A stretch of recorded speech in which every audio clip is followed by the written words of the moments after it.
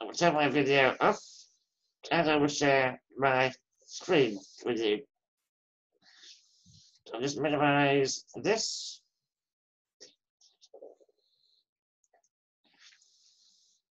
So hopefully you can all see my screen now.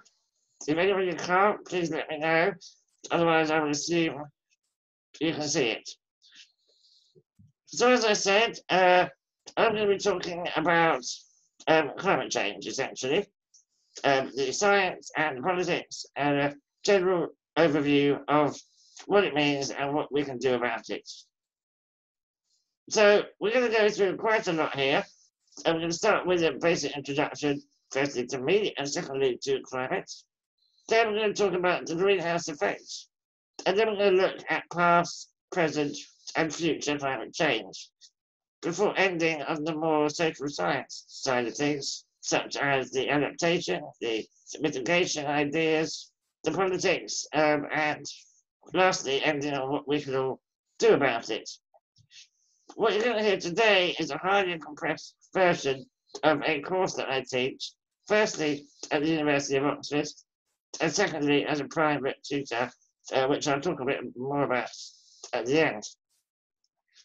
So as I said, I am a research fellow at the University of Bristol and Reading. I belong to several groups that you can see there. And my main primary research interest is in past climate, which we usually call paleoclimate. When I say past, I don't mean the so-called historical era, so the last sort of 2,000, 3,000 years, when we have historical documents. I mean the geological past. We usually call it deep time. So this can range from tens of thousands of years ago, all the way up to millions, if not billions of years ago. And the question is, why do I want to do that? And we will talk a little bit more about that later. But for now, I'll just leave you with this slide that shows you some of these periods during the deep time. So the mid-Holocene, for example, is 6,000 years ago, all the way down to the early Eocene, 55 million years ago. I do have other research interests. So one of my PhD students is looking at African rainfall.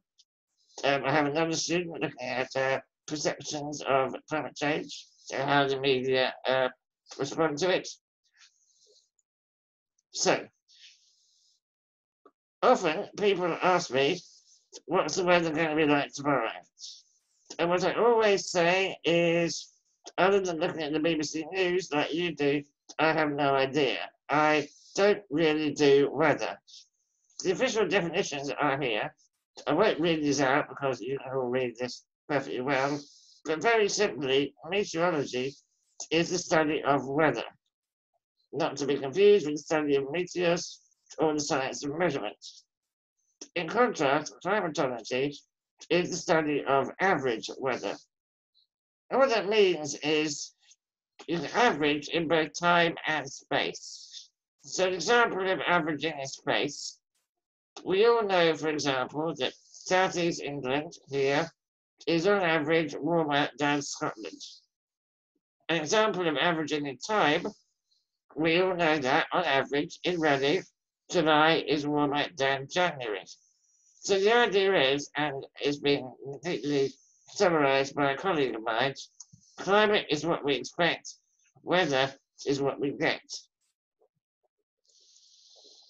Another comment I often get is, climate has always changed, what's it got to do with us? Part of that sentence is correct. You have to differentiate between natural climate change, which you can see a reference at the top here, and anthropogenic, or more simply, human-induced climate change. We sometimes call this global warming, although they are not actually synonymous, because global warming refers to the increase in temperatures alone, whereas climate change involves the whole Earth system, so things like sea level rise, rainfall, etc. So while it is absolutely true that climate has always changed naturally, we know this because of these images here. So for example, that middle image is a U-shaped valley. that was carved out by a massive glacier that would have moved through that valley, carving out the land, which has obviously melted in the present day. Likewise, volcanoes on the right here. We know that they have a huge impact on climate. The year of no summer in 1816 was in part caused by the Mount Pinatubo volcano that went off a couple of years earlier. So yes, it is true that climate has always changed. But here's the important thing. It is the speed of the change, which we can directly attribute to human activities, that is totally unprecedented. You'll hear me talk a little bit about the IPCC, which is the main body overseeing scientific research on climate change, which we all feed into, which writes a big report every 5 years. So, starting with the greenhouse effect. If we consider a black body, which is a hypothetical construct in which all energy absorbed is equal to all energy emitted.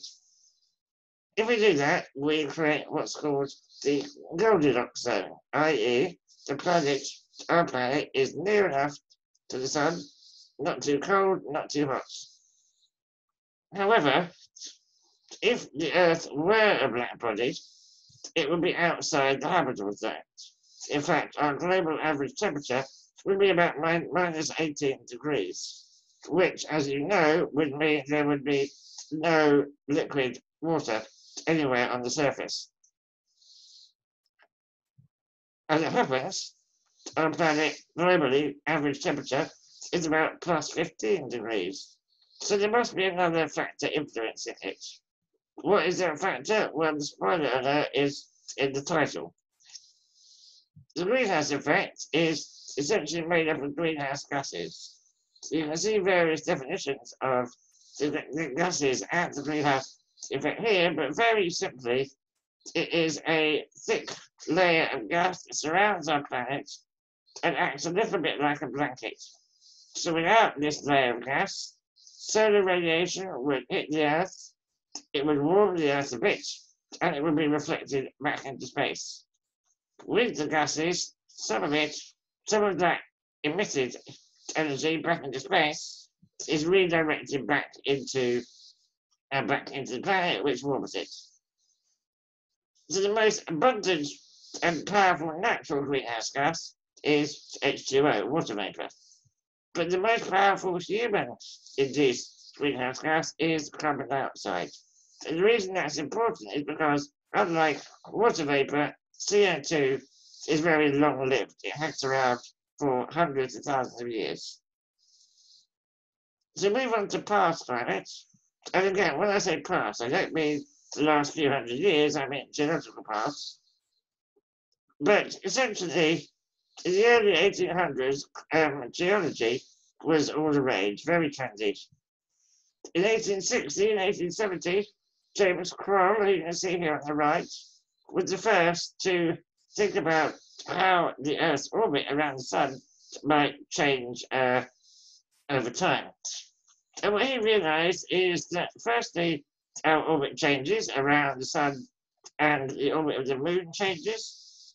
He realized that our orbit is actually elliptical, not circular, and that this varies with time.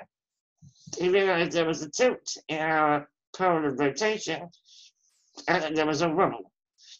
But it wasn't until 1913 that Milankovitch refined these theories and eventually came up with today's modern theory. And he introduced 3 new terms: eccentricity, obliquity, and precession. So the first one, eccentricity, is how much the Earth's orbit varies around the sun. And this changes from being fairly circular, you can see here, to fairly elliptical, you can see here, on a period of about somewhere between 100 and 400,000 years. Obliquity is the tilt of the Earth's axis, and that changes about 41,000 year interval, and there is a wobble. The best way I can show you is to do this. What this does is it causes our seasons and seasonal cycles to change. So we have a warmer winter in the sort of warmer summer in the northern hemisphere and a warmer winter in the southern hemisphere. The main driver of long-term change, by which I mean billions of years, is obviously the sun. Other factors, such as greenhouse effects, came in pretty soon after, but the sun is the main long-term driver. We know, for example, that a massive drop in the sun's output over millions and millions of years caused a snowball Earth, when we had ice everywhere, after which we had what's called the Cambrian explosion, where essentially life as we know started on this planet. So why study these long distant periods? Well, firstly, it is to test our models, which I'll talk a bit about later. But secondly, it's because some of these periods might provide analogies of a future climate. So, for example, 3 million years ago, we were roughly at where we are in terms of CO2 now, roughly 400 parts per million. At that time, global temperatures were about 3 to 6 degrees higher than they are today. Obviously, it took a long time to get that level of warming, millions of years in fact, but it could be analogous to today. In contrast, the Eocene, 55 million years ago, had CO2 levels roughly double or more than today, which is what we think might be the worst case scenario by 2100. So studying the Eocene might give us at least a glimpse of what we have to come. Now today, and in that context, our orbit is less eccentric than average. It's about average in terms of tilt, and we have our summer in the northern hemisphere. But because our orbit is not very eccentric, it doesn't really matter. And people often ask me, are we in the middle of an ice age? And the technical question to answer is yes and no. People often refer to the last ice age as ending about 12,000 years ago. That's when all of our movies like Ice Age are set, with the woolly mammoths, etc. But actually, an ice age is defined by whenever there is permanent all year round ice, and we know that there is now. We have Antarctica and Arctic that exists all year. But within these long cycles, there are also shorter lived cycles called stadials, and think of these like a kind of pulse or cold or warm spell. So, for example, if you have a stadial during a glacial, that is a cold spell during a cold period, i.e. very, very cold, and so on. Today, although we are technically in an ice age, it's often not referred to as an ice age because we are in a cold spell during a warmer period. Hence, we have the presence of permanent ice sheets, so we are technically in an ice age, but it's not like it was back in the sort of media-driven ice age. So, it's well known now that as you increase the greenhouse gases, especially CO2, they warm the planet, and at the same time, other particles, such as aerosols, cool the planet. And obviously, if you have more energy coming into the planet than you do going out, Earth will warm. And currently, the Earth is warming at a remarkable 250 billion electric heaters across the globe. We know this because we have our instrumental records combined with our proxy data, which I'll talk about in a minute. But the instrumental record goes back to about 1850. We have a combination of Stevenson screens, where you measure the air temperature above the ground. We have ship measurements from both buoys, and we have satellite data from about 1979.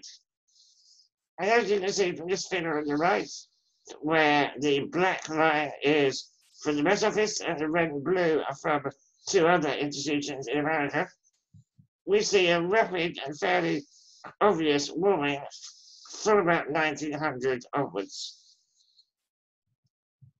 If you superimpose that last figure onto this figure, which goes back 1,000 years, what you can see is it's quite remarkable. So the blue line shows you our proxy data. So this is made up from various things like tree rings, ice cores, and other pollen data, which we can carbon date back to when they were around, and then determine what the temperature was at that time. The black line is the average through the blue line, and the red line is the incremental period, so 1850 onwards.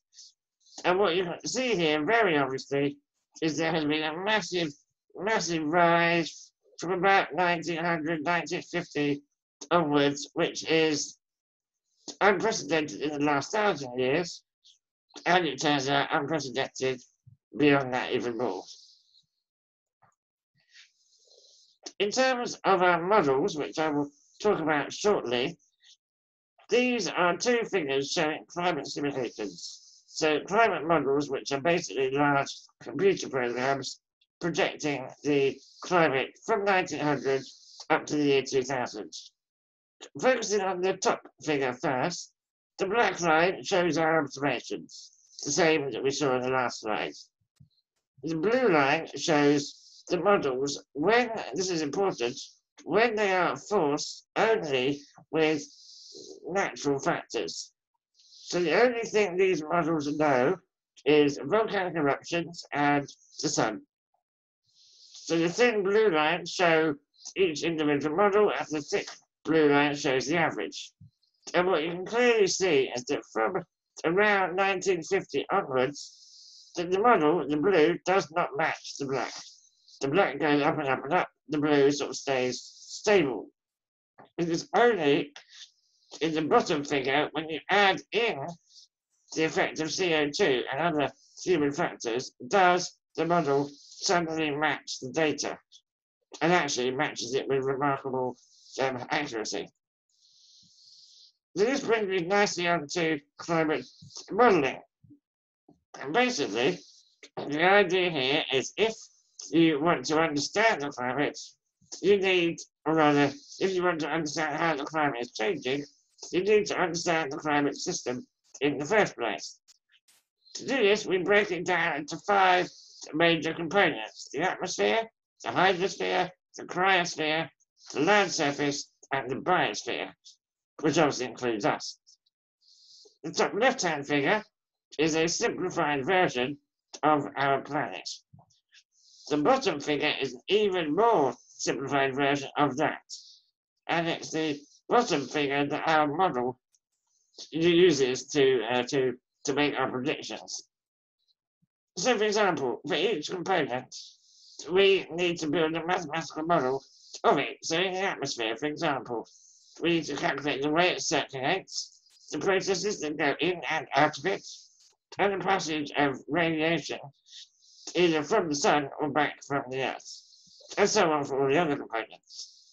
So what is a model? Well, on the right-hand side, that is a model, but it's not the one we are talking about. A model can be extremely simple, such as one line, such as that figure on the right in the middle, which is a straight linear regression, or extremely complex.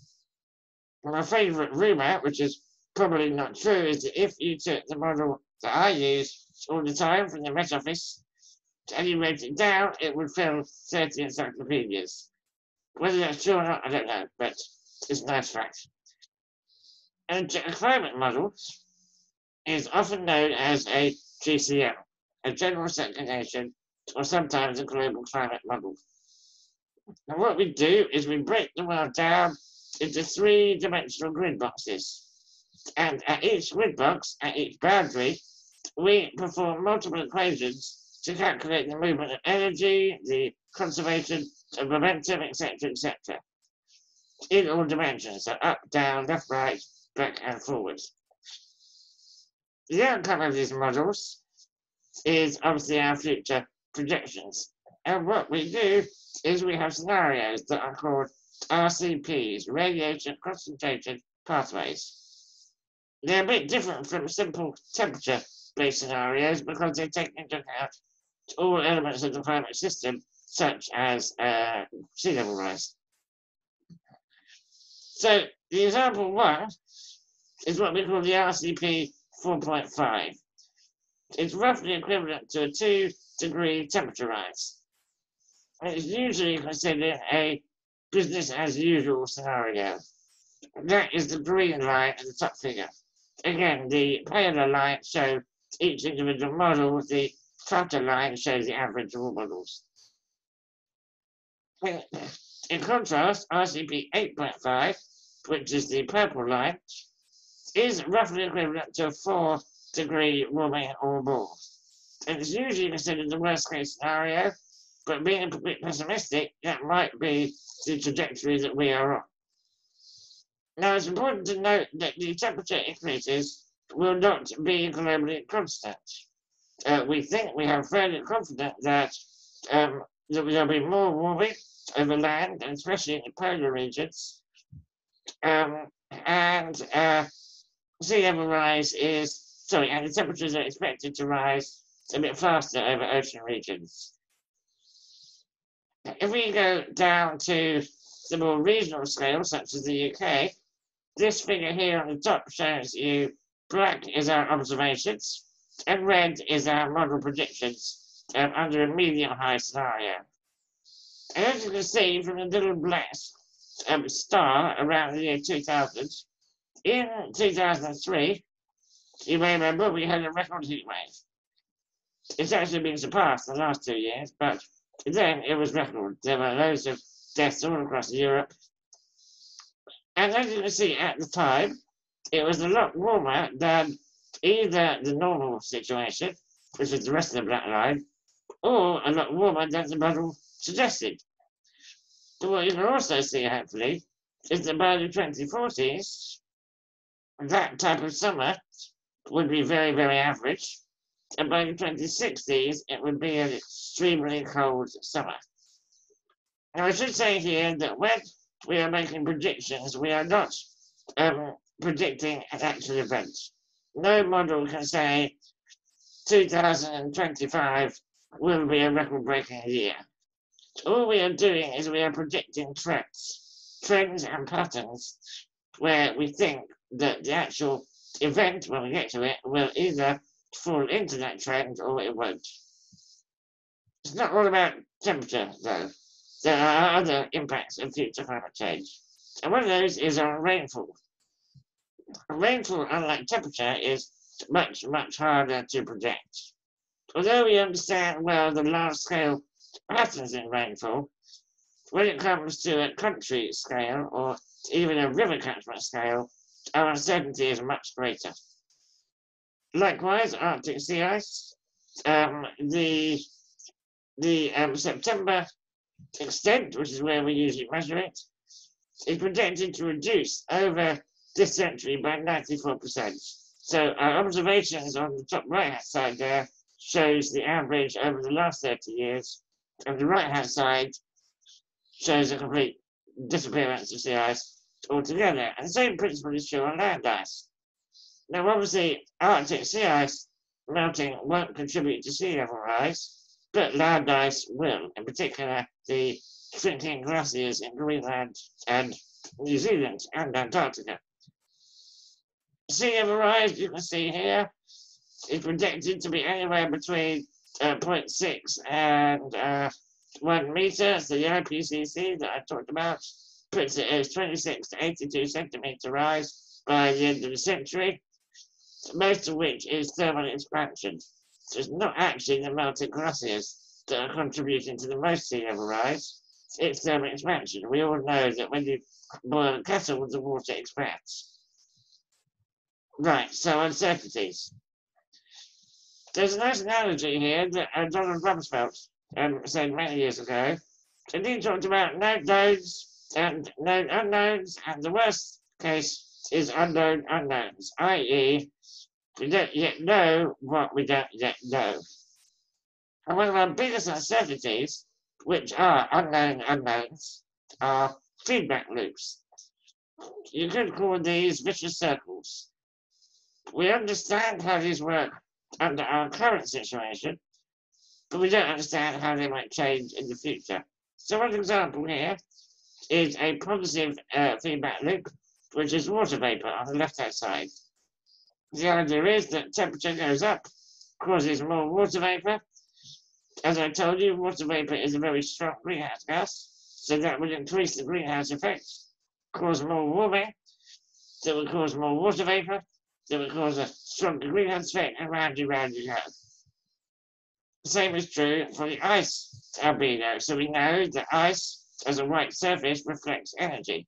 So as the temperature goes up, you have more melting, which means you have less of a white area, which means you have more warming.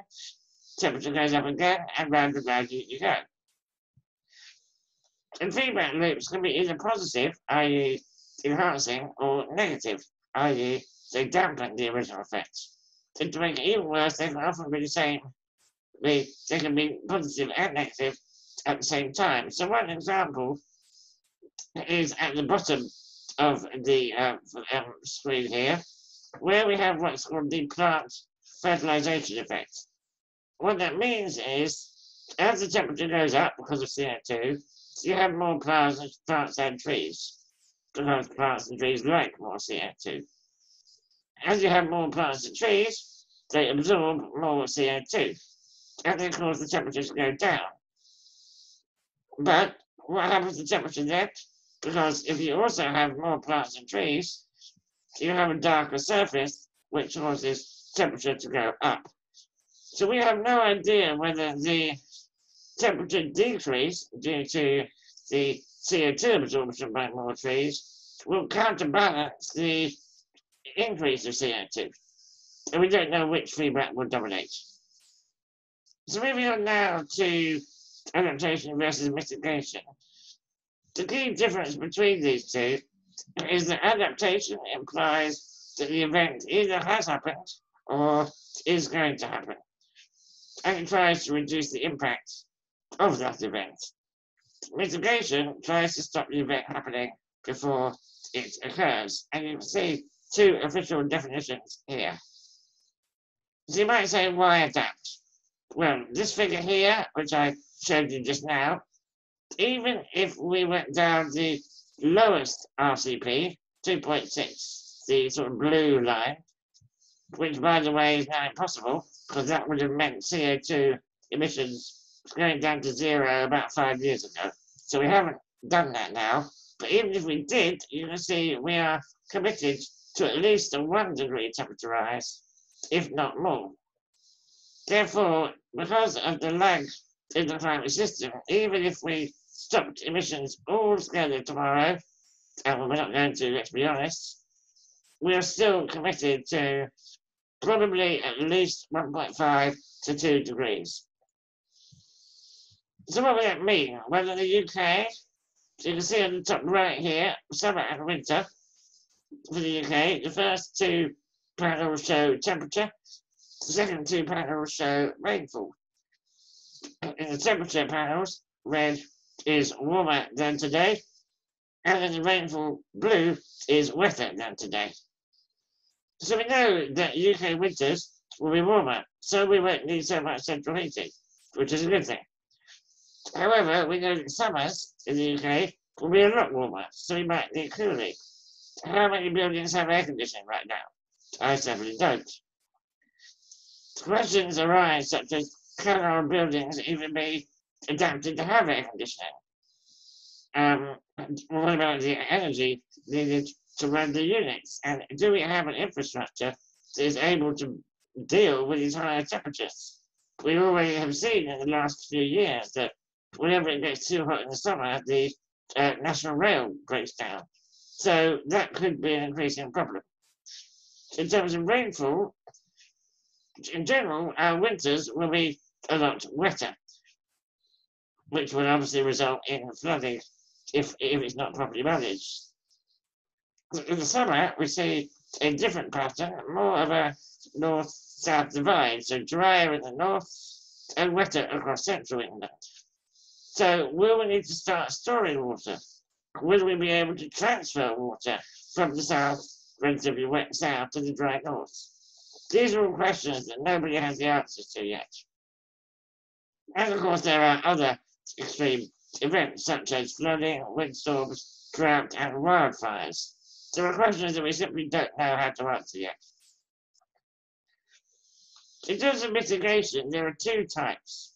The first type is to reduce the amount of CO2 and other greenhouse gases, and that arguably is the most important. But the second type is the idea of geoengineering. And the idea here is to somehow reduce the global temperature by artificial means.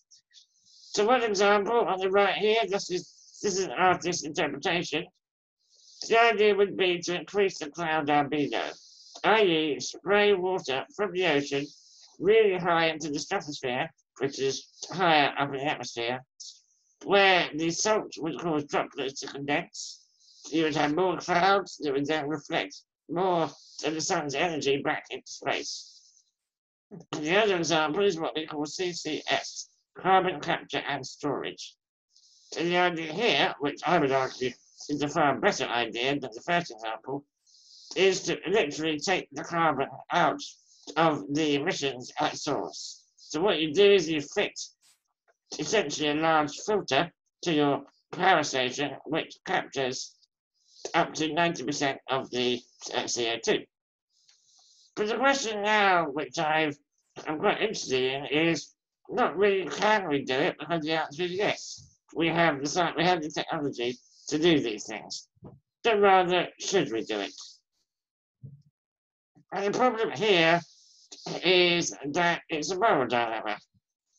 Does it, for example, reduce your incentive for cutting CO2, which is the main problem? Is it reversible, for example? If you create a load more clouds to reflect a load more radiation, supposing you go too far, how do you know when to stop?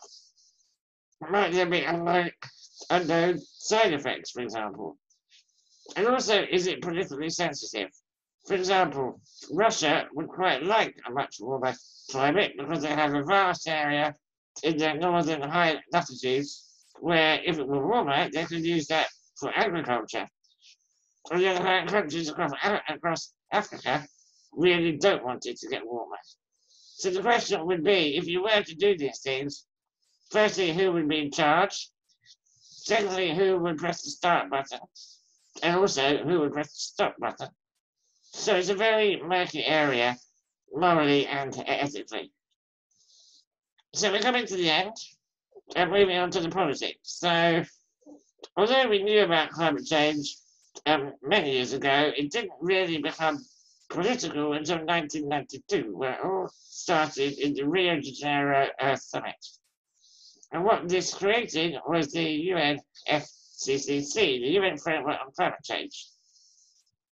And what we have, or have had ever since then, is a Conference of the Parties, COP, whereby all the party nations meet together once a year, or mostly once a year, to review each country's attempts to tackle this problem. So one of the big events was in 1997, where we had the Kyoto Protocol ratified.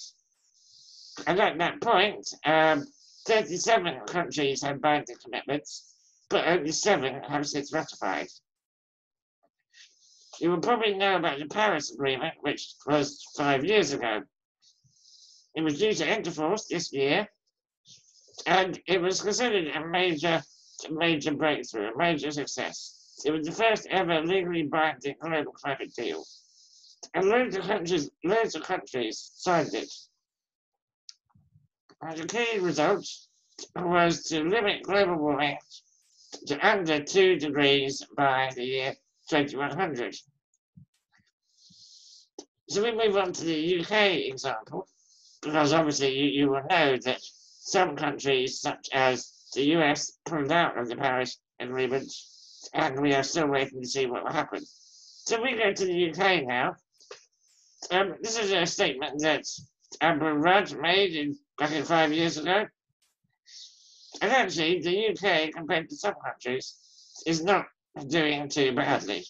If we look at these 2 figures at the bottom, dated from May 2016, we can see that for the first time, coal-fired electricity went down to 0 for a few days in May, and for the first time on the right-hand side, solar power dominated coal-fired power. So we are doing well, but we do have a long way to go. So I realise that what I've just said is probably a bit depressing. There's a lot of uncertainties, a lot of bad news out there. But I want to end with a level of optimism and talk about individual responsibility. What can we all do on a personal level? It turns out the answer is quite a lot. Now, I must say I'm not preaching here. I'm not telling you to do these things. These are just ideas. It's up to you whether you do any or all of them. Some people won't be able to do some of them. Some people can do some of them. Everybody can do a little bit. The first one is fairly obvious. Try to reduce our carbon footprint via travel. So try to cut down on your personal vehicle. Try to cycle or walk to work. And most importantly, reduce your use of aviation. The second one is try to reduce your carbon footprint at home. An easy one to do is to switch to a renewable energy supplier. Obviously, some of these are a bit more expensive, such as installing solar panels, so not everybody will be able to do all of these, as I said. But they are possibilities. This one you might not know about. Some institutions are better than others when it comes to investing in fossil fuels. Some banks, for example, invest heavily in fossil fuels. Likewise, some supermarkets are a lot better than others. Obviously, I'm not allowed to say which ones, but it is all available online. It is all very easily researchable. And so it is worth thinking about. Number 4 is food and recycling. Now, this is obviously slightly indirectly related to climate change, because, for example, recycling is not going to directly contribute to reducing CO2, but because the Earth system is all interrelated, it does all have an impact. So, for example, buying organic reduces our amount of fertilizers going into the river system, which then run off into the sea. Diet. Now, this is a controversial one. I'm not going to tell anybody that you have to become vegetarian or vegan. I myself am not vegetarian. I have cut down massively, but I do eat meat and fish. But we all know it's very clear, the evidence is very obvious that cattle production and meat production is very, very bad for the climate, starting at the rearing stage right through to the actual production stage. So reducing your meat, especially meat from lamb, is a good thing to do. Now, there was a big report that came out last year called the Planetary Health Diet, which, for those of us who like our meat, was pretty bleak reading. So, for example, in order to be totally carbon friendly, you should only eat 1/4 of a sausage per week. That's obviously not going to happen for most people, but that was a global assessment. It turns out that regionally we're doing a bit better. Here in the UK, for example, we've worked out that if you cut out meat 1 day a week, that would have a huge impact on our UK production and therefore on the climate system. And lastly is collective action. Now, the argument that it's all too big for me, it doesn't matter what I do, etc., is not really valid, because that's the same argument for voting. You could say it doesn't matter who I vote for, it's all irrelevant. Actually, personal action is necessary, but it won't do on its own. No one individual, in fact, no one country, will solve the issue of human-induced climate change and its effects. It needs to be a collective group. It's a bit like COVID. Climate change has no borders, so everybody has to be involved. So one thing that we can do as individuals is to join a group, either locally, such as the Reddit network, or Extinction Rebellion. It doesn't mean if you join XR, for example, that you have to partake in civil disobedience. I am a member of XR, but I'm not about to superglue myself to a bus. So it is important to get together and to form groups that, when they are formed, will put pressure on individual governments to act and do something about it. The last point to make, and I think the most important point to make, is to talk about climate change. There's a great quote from one of the UN ambassadors that says, "Each one, teach one." And that is in many ways what I'm trying to do today, to allow you to, firstly, want to talk about climate change, but secondly, to be able to talk a bit more knowledgeably about climate change. I'm not suggesting that you need to know everything about it, and often, if you're talking to somebody who is a bit skeptical, then showing them facts and figures won't help. It'll just take them in further. But if you can address the issue from a shared perspective, and this was really brought home by a colleague of mine, Catherine Hayhoe, who is a professor in the States. What she says is that sometimes, rather than talking about climate change and going straight into the numbers and the CO2 and all that, it's a lot better to start with a shared value. It might be care about your children and their future. It might be a love of being outside in nature. It might be a faith group. It might be any sort of thing. But if you start from a locally a shared starting point, and then you'll end up talking about climate change without even realizing it. So, another thing to talk about is the idea of the carrot versus the stick. And I think this is very important because we all know that if you try to make somebody do something, and by doing it, they will be somehow hurt, either financially or socially or whatever, it's a worse way than having incentive. So here are four of the things that I talked about in the last slide. If we look at all the benefits to all of these, it starts to become a no-brainer. So if you reduce travel, you get improved air quality. We all know that cycling and walking improves both your physical and mental health. Likewise, at home, once you get over the initial financial layout, it is actually cheaper in the long run. And the benefits of the foods and recycling and diet points are very obvious. I mean, if we source our products locally, we firstly support our local farmers, but secondly, we cut down on the carbon footprint of shipping our food in from another part of the world. If we cut down on food waste, we save money. If we switch to more of a plant-based diet, it's much healthier. We all know there are health risks associated with a large amount of red meat. So the idea of body health equals planetary health is quite important. Final word of caution.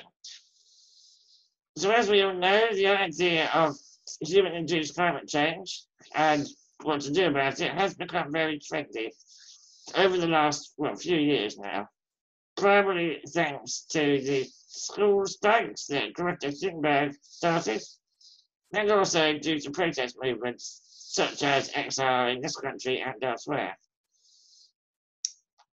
However, this is very important. There have also been some very extreme claims made by some groups. So, billions will die. Life on Earth is dying. The world is going to end in 12 years. As far as I am aware, there is no scientific study to back up any of these statements. Yes, climate change is a massive problem. Yes, it will be incredibly difficult for a huge amount of people. But we're not talking about an apocalyptic event. So, there's a new concern now, which has been coined eco-anxiety. Apparently, I'm not an expert here, but it is quite prevalent in children, especially following these school strikes. And research is underway now to investigate this, to find out how much of a thing it really is. But we do know, for example, that there are mental health problems such as PTSD associated with those that have been caught up in a natural disaster. And the new phrase, climate extremism. Obviously, with any protest group, there will be those that are more extreme than others. Unfortunately, they tend to have the louder voices. So I would just caution everybody that when you read stuff in the media or on social media, don't believe absolutely everything you read, because as well as reading stuff like climate deniers who say it's not a problem, you might also read the other end of the spectrum by people that say we're going to die in 10 years' time. So I will end there. You can contact me by email, these two addresses, or you can follow me on Twitter. As I said, this course, this today is a very shortened version of a course that I teach. Now, I teach it once a year at the University of Oxford. It is 10 weeks long, 2 hours per week, usually with a group of about 15 or 20. I do also, however, teach it as a completely private tuition service. And you can see the website here. And this can be personalized to suit you. So if you, for example, only care about the political side of climate change, we can dump all the hard science and just focus on the politics. So if you're interested, check it out. And I've been asked to end on this slide, which advertises the Reading Climate Action Network. So give them a follow as well. So I will stop sharing and ask if you would like any questions.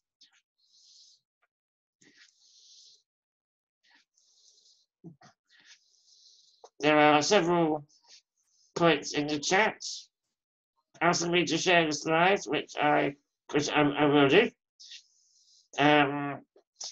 The slides will be available at some point, and as I said, this recording will be. I'm not sure where it's going yet. It might be on YouTube, or it might be part of the Reading Culture Live website, but it will be available at some point. Any other questions? Or rather, any questions?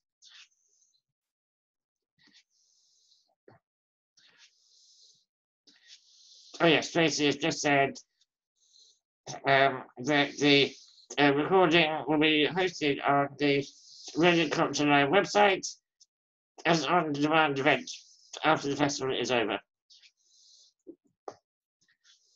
I know it's a lot to take in. It was quite fast-moving, but any questions on any aspect that I can answer? As I say, if you want to ask a question, you can either turn your video on and just wave at me, or raise your hand using the raise hand button.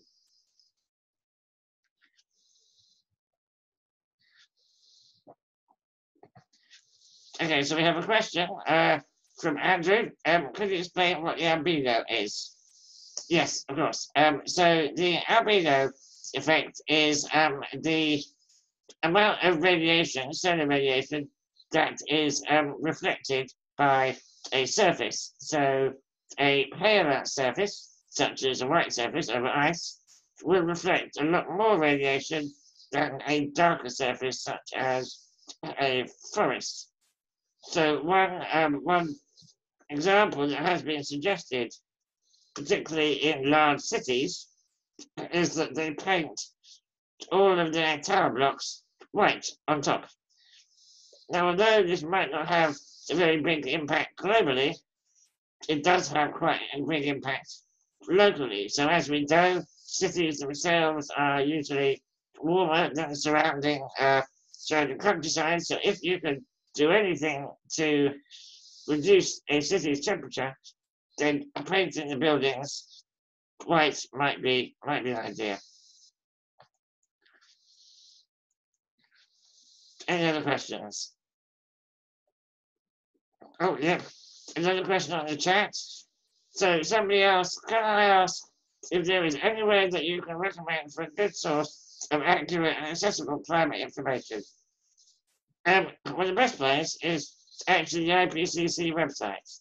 So if you just Google IPCC, as I said, they write a report every 5 years for as a sort of overview of all the science. So every 5 years, we submit our papers to them. They condense everything into 3 big volumes. Now, obviously, I'm not suggesting you read that, but there is a really useful summary, and the summary is written for the lay public. It's called the Summary for Policymakers. So if you start with that, it's only a few pages long. It will tell you all the most up-to-date science, which basically all scientists agree on. Does that answer your question? We have another question here. What is the best way to deal with people who don't believe it? That's a very good question. There are a lot of people who don't believe it, or rather, they might believe that climate change is real, but they don't believe that we are to blame. As I said in my talk, the best way is to just talk to these people from a sort of friendly and calm manner. Don't try and force them with facts and figures, because you will cause them to dig in even deeper. I mean, you might think that sounds a bit wishy-washy. I'm not telling you to hold hands and sing Heal the World, but if you just address people with consideration and with discussing various topics, as I said, sometimes don't even use the word climate change. Start from something that you do agree on, such as, I think everybody would agree that better air quality is good for all of us. If you start from that perspective, you'll find that by joining the dots, you will end up talking about climate change. So, another question, what are the arguments that skeptics use to argue that climate change isn't caused by humans? Well, yes, there are several arguments they use. Firstly, the most obvious argument is they say that it's all natural, that we are just part of a natural cycle that's changing. Well, that's not actually true, because if you were to look at there's a figure I showed to you a while ago. If you look at the data, the proxy data going back in time, and it was all natural, we should be getting colder right now. If you look at the data for the last 6,000 to 9,000 years, our maximum warming was about 6,000 years ago, and we've been getting colder ever since, until, that is, 200 years ago, when suddenly it rocketed. The other argument they sometimes use is that it's all down to the sun. Again, we know that's not true, because the sun has actually, over the last 50 to 100 years, become slightly weaker, ever so slightly, which again means we should be getting colder. So those are two examples. What other question? Somebody says it may be that eating pork and chicken is worse than beef or lamb because they are fed on products of rainforest destruction. Yes, I mean, in terms of actual looking after the animals and how you rear them, that could be true. But in terms of actual CO2 production, beef and lamb are still the number one and number two in terms of CO2. Somebody asked, do I have any recommendations for documentaries on this subject? Well, the obvious answer is everything that David Attenborough has ever done. In particular, his most recent movie, which is on Netflix, called, what was it called? I can't remember, but either way, he talks about the ecological crisis and his life during it. There's also a very good podcast available on the BBC that's called What Planet Do We Live On?, where they interview a number of experts talking about various different aspects of climate change, including food. So that's two options to start. Another question. My view on nuclear energy. Yes, that's a difficult one. I mean, obviously, it is greener than coal or gas, no doubt about that. In terms of climate emissions, it is an improvement, but obviously there are a lot of other risks to it, not least, of course, health and expense to build one. I don't think it is the answer to getting us out of the climate crisis that we're in. I don't think you could build enough of them to significantly outweigh the coal stations. Does that answer your question? I hope so. Yeah, somebody just told me that the David Attenborough is called A Life in Our Planet. So yes, look it up, check it out. So we're probably going to have to end pretty soon because it's 2 minutes to, and there is another meeting at 7 that you might be wanting to go to. So we've got time for one more question. If anybody wants to ask one more question.